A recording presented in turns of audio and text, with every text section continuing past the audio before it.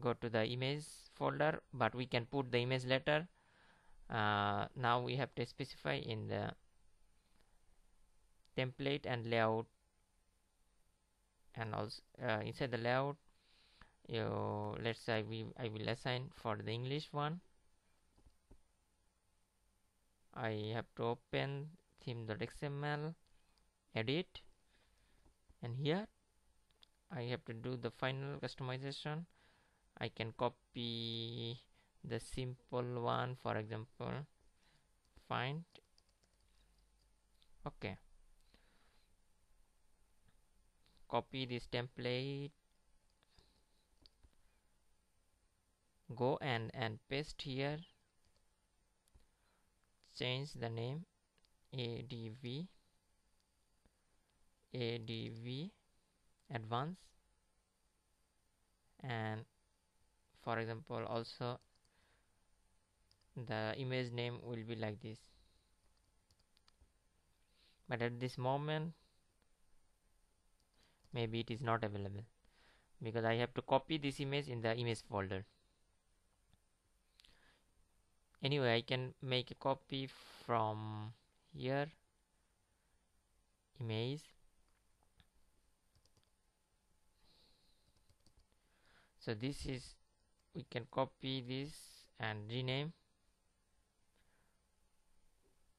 with ts simple adv.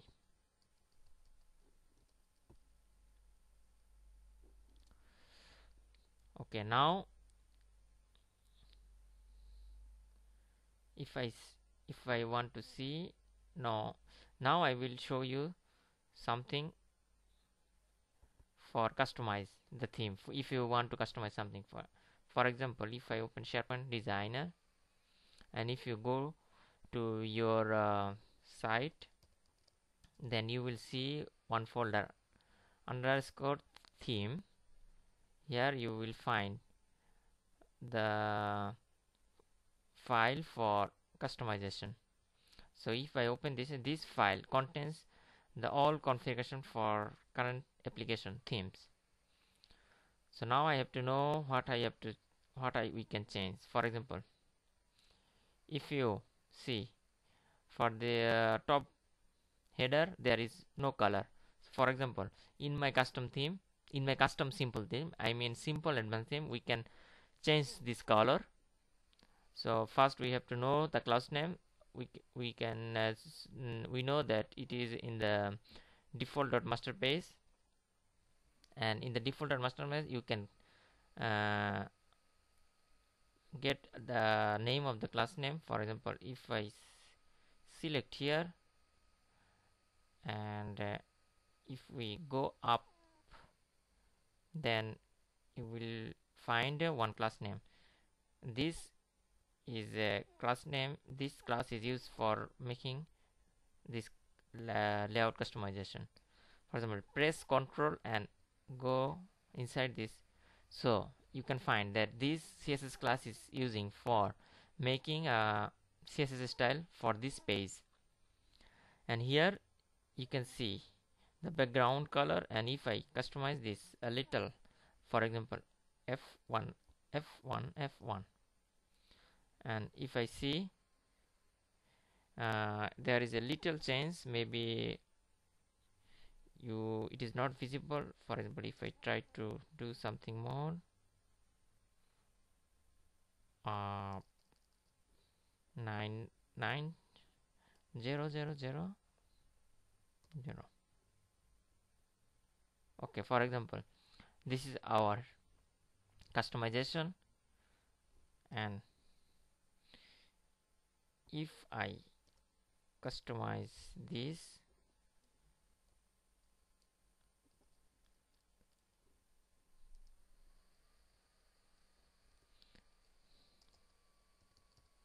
custom header background, so this is, if I customize and save this one, this is only for customization on this workspace. I mean, if for this site. So if I want to make this customization with the theme or my custom theme, then you have to open the CSS theme.css class from your theme, inside theme, uh, and inside theme simple advanced you will find theme class, and if you have to open this in your SharePoint Designer, then you can find your class. For example, it was global breadcrumb.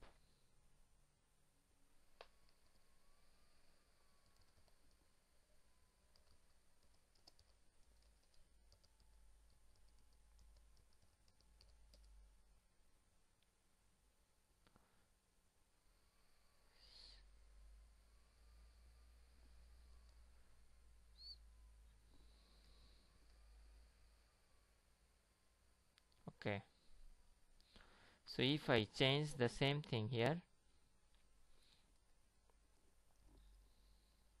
and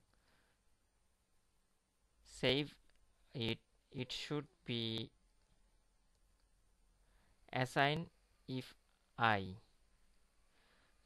make a restart for IS restart, and it should be affected for this theme. For example, I close this one, and if I now if we go to the site, and if I see the site theme,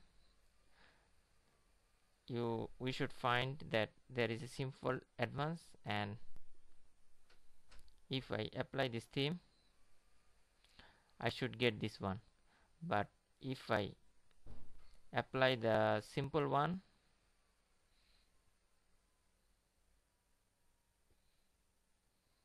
then you see there is no color. So for better reflection, we have to reset the IIS.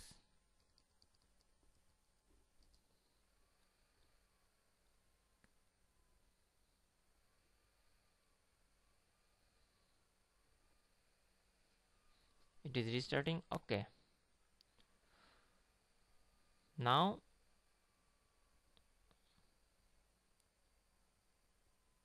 we should see, if we refresh, then I should see simple advance here.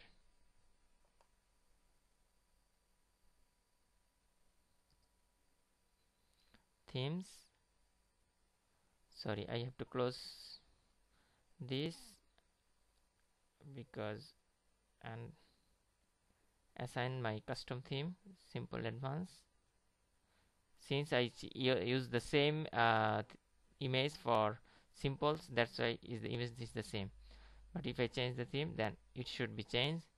And if I open SharePoint Designer, we should get the simple advance instead of simple. And I will show you the changes effect on the specific file of CSS that I customized before in the theme.css of simple advance. It's taking time to open. Let's saw it. Be patient a little bit. I'm sorry for my low system.